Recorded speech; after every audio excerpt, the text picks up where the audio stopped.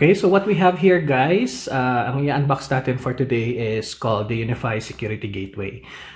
This is one of the routers para sa Ubiquiti lineup for the Unifi family.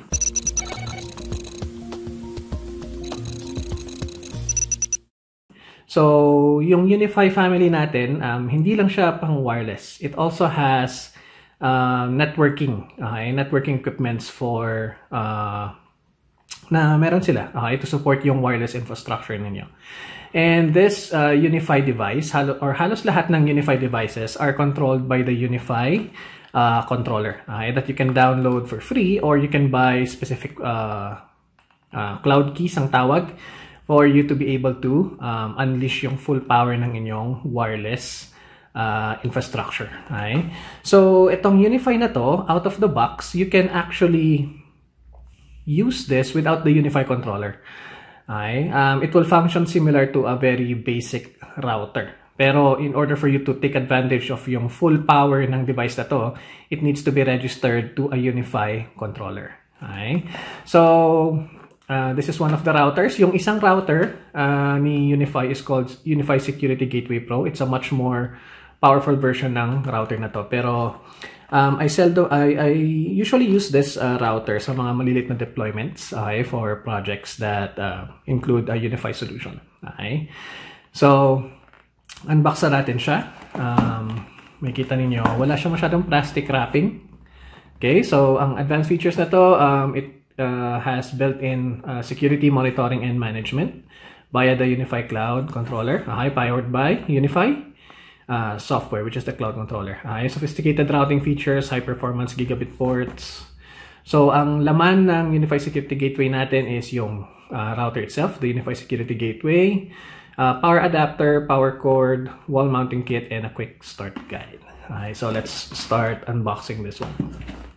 So, mapapansin nyo rin, si Unifi, lagi siyang merong QR code dito. This helps you register this one into the cloud itself, doon sa Unifi controller. But you can also discover this in your network, and I'll be doing that tutorial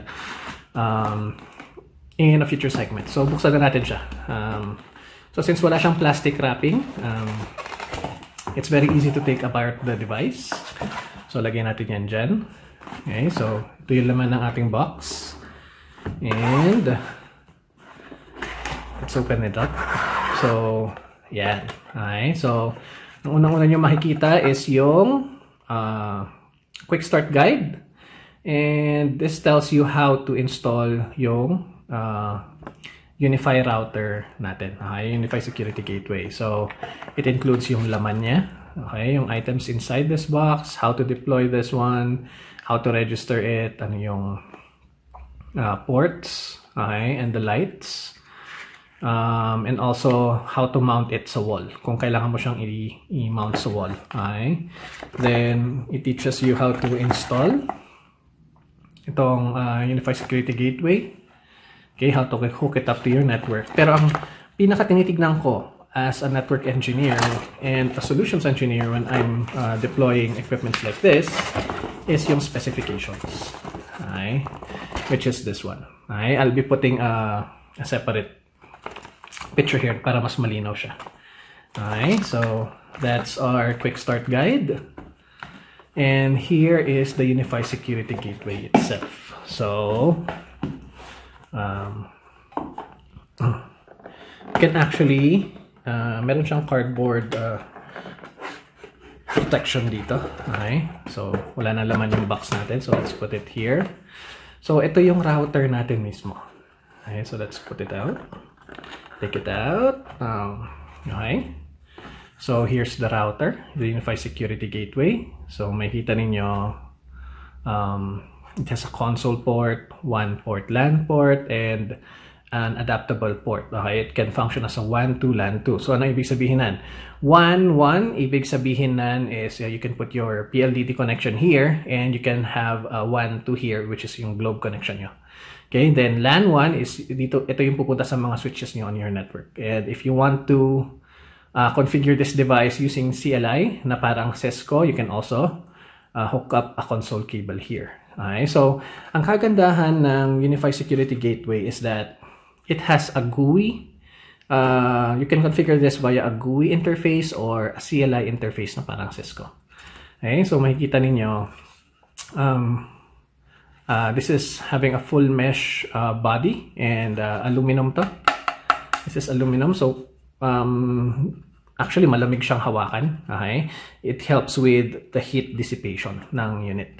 Kasi itong unit na to is fanless. Wala siyang fan sa loob to dissipate the heat. Kaya naka-mesh type siya. Okay? And at the back, makikita ninyo, andito yung para sa power adapter natin. Yung saksahan ng power adapter. Okay?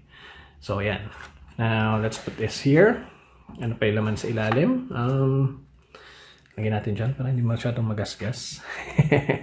Okay, so ang laman pa ng box natin is yung mounting screws kung gusto mo siyang ilagay sa dingding. Okay. And the power adapter. Okay. Which is these two devices. So power cord and power adapter. Okay. So let's take this one out. So this is yung Unifi Security Gateway. Makikita nyo, this is a 3-prong US socket. Okay. And it hooks up here. Okay. Yan. Okay.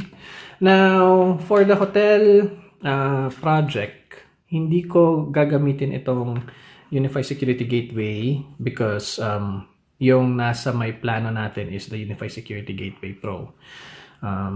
I'll be doing a separate video about registering this one. Okay, pag hinuck up na natin siya sa ating Unifi Cloud controller. So, makita nyo dito sa likod din, andito yung mounting screws if you want to attach this sa isang dingding. Okay, or you can also put this at the table. Okay, yung ganyan lang sa inyong network rack or sa table sa inyong IT room. Okay, so let's go to the specifications ng ating security gateway from Unifi. So, I'll be putting another picture here at the top. So, ang dimensions niya is this one.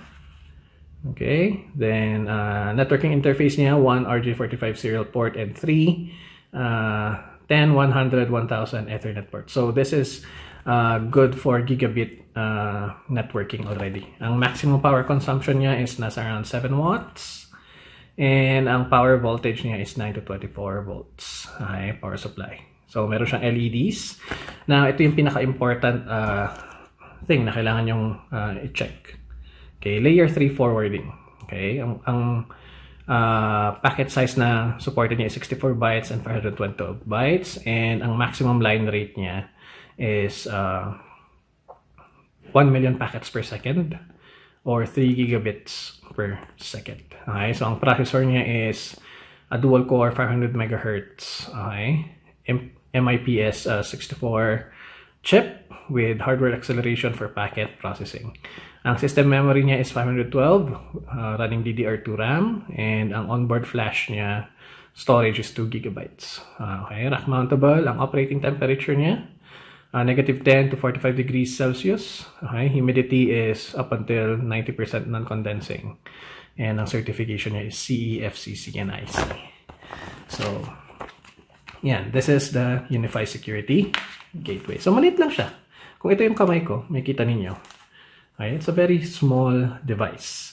I saw this sa Shopee at Lazada, priced around 7,999, around that price range, 7 to 8,000 plus. Okay, so it's a very cheap router, but it can do a very, very good job in terms of securing yung network ninyo. Okay, and giving you internet access. Okay, kasi gigabit enabled na siya. So you can actually hook this one up to a fiber connection internet, and it can support up until 1,000 okay, Mbps internet connections. So that's it, fellow IT engineers, for this unboxing ng Unifi Security Gateway natin. Let's just put this back inside yung ating mga units. So, para madali siyang ayusin. Okay, when we are putting this in sa stock room natin. So let's just put that. Okay, so ayan na siya. Naibalik ko na siya sa loob ng ating kahon, yung Unifi Security Gateway natin.